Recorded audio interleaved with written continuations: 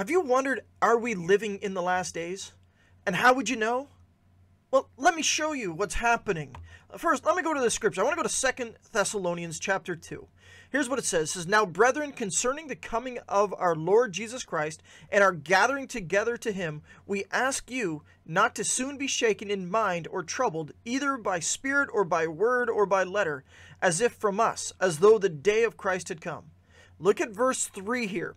"Let no one deceive you by any means, for that day," that means the return of Christ, "will not come unless the falling away comes first, and the man of sin is revealed, the son of perdition."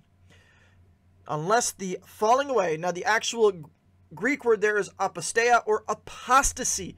This is called the great apostasy. And you go, well, what does it look like to see apostasy? What does it look like to have apostasy rampant? Let me show you. This is a news article here from the Toronto Sun. Lily, high school student suspended, arrested for saying only two genders.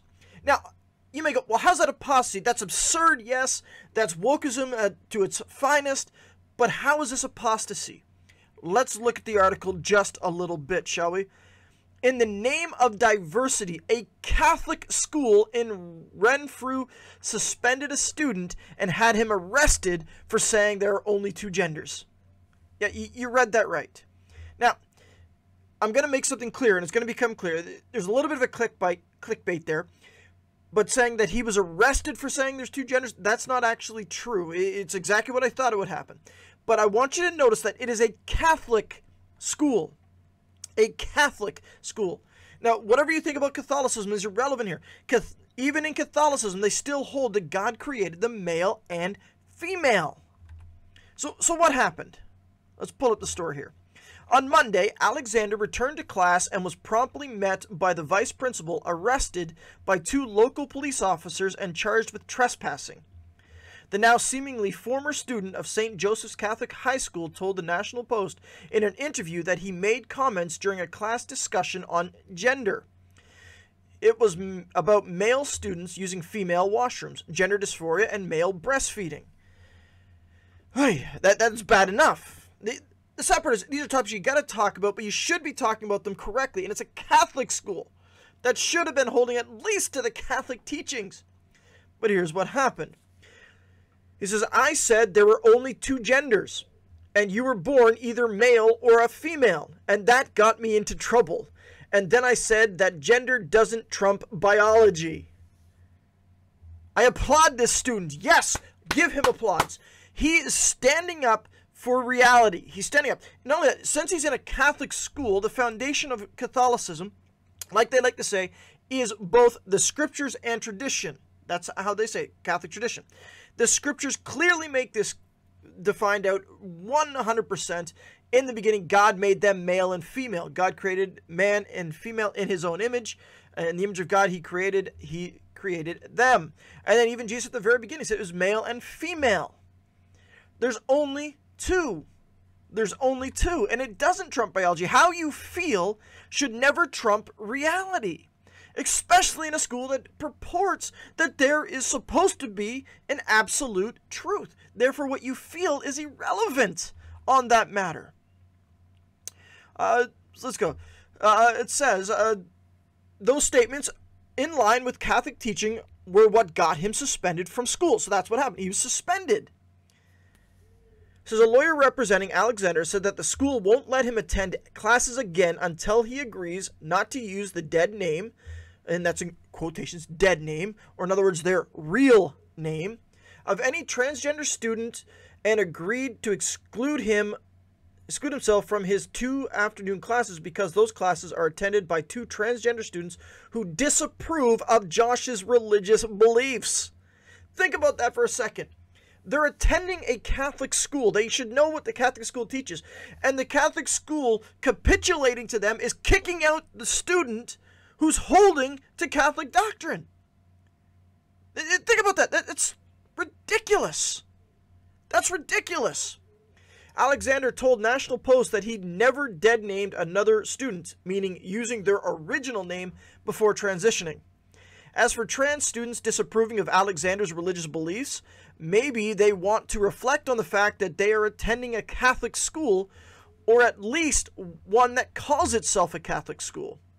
So this incident shows why it might be time to finally say goodbye to Ontario's publicly funded Catholic school system.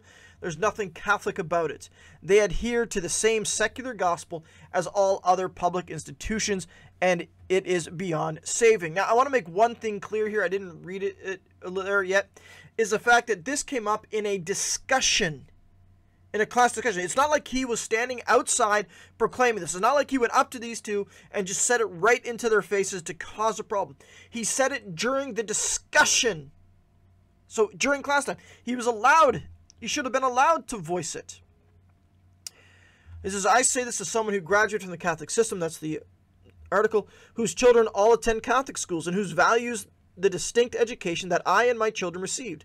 That distinct education is no longer distinct when, in the name of diversity, the person adhering to Catholic teaching is the one who is excluded. Anyone who looks into Alexander's social media presence will see that he is a political activist. He's pro-life. He favors a red ball cap that reads "Save Canada" on the front. He's even been photographed at protests against the Trudeau government on Parliament Hill. All of that will see critics say that Alexander doesn't deserve any sympathy, that he got what was coming to him. This is where we are in a political discourse in Canada. This young man is being denied an education for having a different viewpoint than those in power. But again, this is at a supposed Catholic school. Yes, if you're not familiar with the province of Ontario has publicly funded Catholic schools, but it still has a Catholic school. What does it teach Alexander that the response to him saying that there are only two genders inside a Catholic school is that he is now excluded? The school administration is turning this young man into a martyr, while also showing they long ago abandoned the Catholic beliefs they say they uphold as a school. What does it teach the trans students who don't want Alexander in their class because they disagree with his religious beliefs?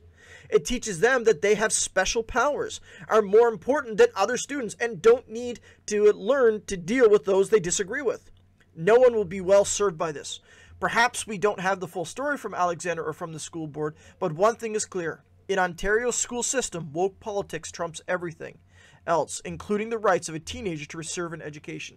The entire system is rotten to the core. I agree with that statement. The whole system is rotten to the core. But again, this was a Catholic school. A Catholic holds to man and woman. And he's thrown out for expressing the Catholic religious beliefs in a Catholic school. Now, you want to see what apostasy looks like? That's apostasy. And it's coming more and more. Where a school that's supposed to have Catholic doctrine throws out somebody because they don't hold. They're thrown out for religious views in a supposedly religious school. That is what is happening. That should never be. But this is the state of what is going on. You want to know if we're in the last days? Look at the apostasy that is rampant through what's calling itself Christianity. And you will see we are. Bravo to Alexander. I applaud him. And I encourage him, do not recant. Because they said they'll let him back in if he recants that statement. Never recant that. Stand firm on what is right. Stand firm on the truth, no matter what happens. And if you're in Catholicism, I pray that you will seek the true and living Christ, because he is the absolute truth.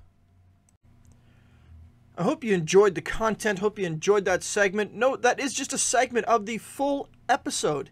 If you would like to enjoy the full episode, click the link up there, or you can get the podcast in any podcast app. Click there. If you'd like to help me out, you can subscribe, share, like. That just helps get the word out. You can click the one right there. You click that, you give a help out. I thank you for joining me, and may you build on the foundation of Jesus Christ.